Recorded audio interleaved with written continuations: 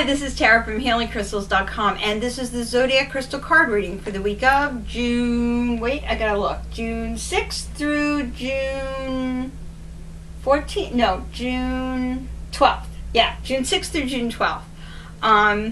Yeah, I just came back from a long weekend at the beach, and for those of you who live in Maryland and Delaware, I was visiting your lovely states, and it was a very nice time to be at the beach. It was very exciting. So here's the cards for the coming week. Remember, the first card that we draw, that represents you in the coming week, and that card is going to be the Sagittarius birthstone card, turquoise. Okay, Sagittarius energy is optimistic, it's adventurous. It can be a little abrasive. I can tell you that for a fact because I'm a Sagittarius, and I know often I come off as being very abrasive. Because Sagittarius is very direct, thus the arrow that is the symbol for it. It's very direct energy. This is really good energy to work with this week, and I'm going to tell you why in a second after we pull the second card, because I really, once I pulled these cards, and I did just, you know, these are the cards that popped up. It's really interesting energy. Sagittarius energy, if there's something that you want to go after, this is the energy that you want to use, because Sagittarians, they don't know when to give up. That can be a fault, but it can also be really beneficial too, because you know it will help you keep going. It helps to keep your endurance going and your optimism going.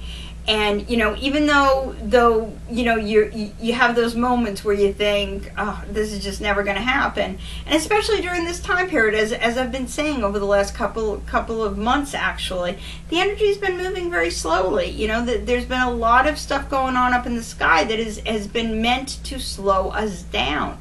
Mars retrograde, Jupiter retrograde, all of that stuff is coming to a close.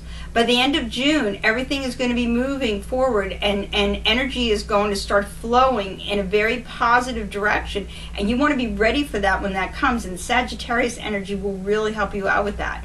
So I think that's what this card is letting us know is, you know, start being optimistic, get ready, start thinking about, you know, where you want to direct your energy.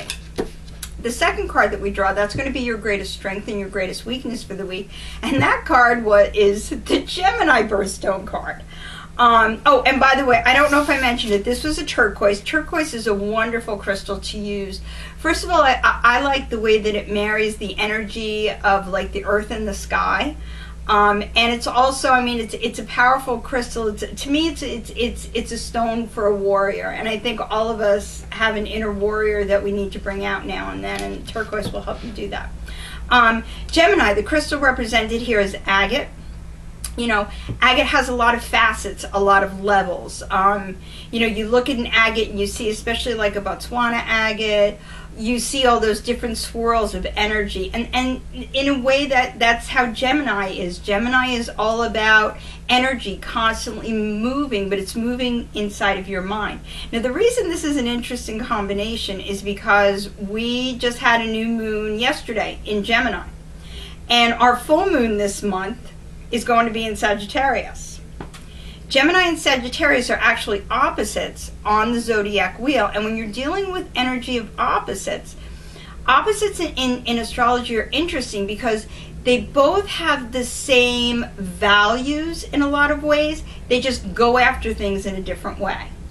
And I think, you know, while Gemini looks at Sagittarius as being maybe too forthright, too cavalier, maybe a little too optimistic, because Gemini is not necessarily an overly optimistic sign, and Sagittarius looks at Gemini as, oh, why do you have to study everything? Let's just go and do stuff.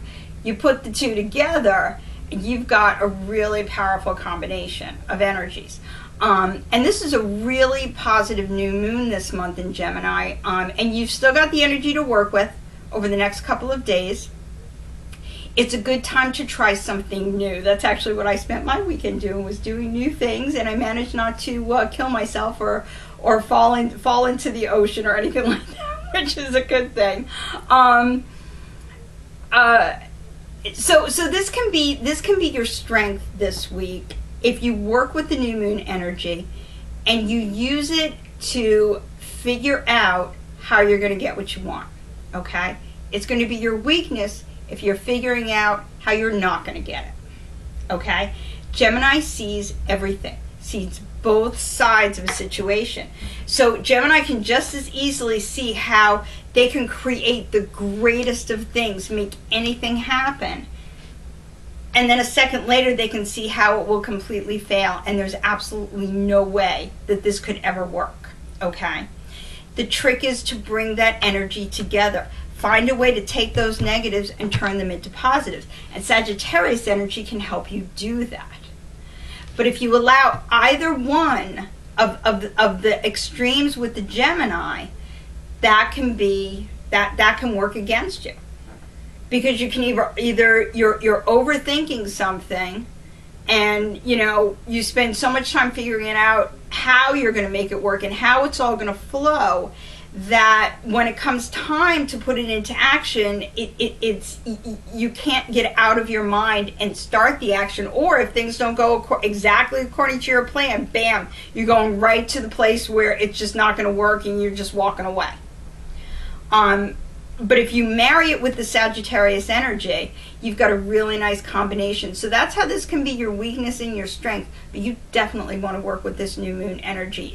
I've been feeling it very powerfully over the last couple of days. And, basically you've got a number of days. And remember, whatever you start at the new moon, you're working with the cycle of the moon. It begins with the new moon. So if you use this energy to start an idea, to start something, say, you know what, this is what I'm going to do, by the time the full moon comes, that's when the cycle ends. And it doesn't have to be, you want to be realistic, and that's going to come to our next card. You want to be realistic. You don't want to be, thinking, oh my God, you know what, I want to get married. And by the time of the full moon, I'm going to get married. That's probably being a little unrealistic. But if you think to yourself, you know what, I'm going to start putting myself out there more. I'm going to start meeting people more. I'm going to start, building new relationships. And by the time of the full moon, I'm going to take a risk and, talk to one person I've never spoken to before. That's a realistic goal. And that's something that you can see a benefit from by the time that the full moon comes. That's how astrology works. You're working with the cycle of the moon. And the cycle keeps regenerating every single month. This particular month going into June is really powerful with so many planets, coming out of their retrograde phase. And, the energy is just building and building and building, and it's really going to start moving forward. So this is your chance to get yourself mentally, spiritually, get your will prepared, get everything prepared, and be ready to go. And then the last card that we draw, that's the surprise that the universe has for us. And that card, this is going to be like our grounding earth energy. That's going to be the Taurus luck card. And the crystal represented here is jet. I was just telling somebody the other day that jet was a really good crystal to work with that we don't use often. A lot of people don't use often enough, but it's a really nice one because it's grounding, but it also helps. What it does is it grounds positivity. It grounds the goodness. And that's what you want to do. You make your own luck. That's all that there is to it. You look at somebody and you think, oh, they're so lucky that, you can be just as lucky as that person. It comes from having the right mindset. It comes from taking the best actions, and it comes from knowing that you are lucky and you are going to create that life. And that's what Taurus is all about. Taurus is all about creating your perfect life here on earth, the life that you work for, the life that you deserve. And this is a really nice reading this week with a lot of powerful energy that we have to work with. So I hope that you will take some time and work with this energy. I think you've got the fire, you've got the air, and you've got the earth, and you put all of those together, add a little touch of heart to it, think about, what matters to you, what you love, add that to it. You've got the perfect combination for manifesting some really great things to come forward into your life. Don't forget to check out the weekly and daily horoscopes on healingcrystals.com and on our Facebook page, Crystal Talk. Have a very powerful and happy week.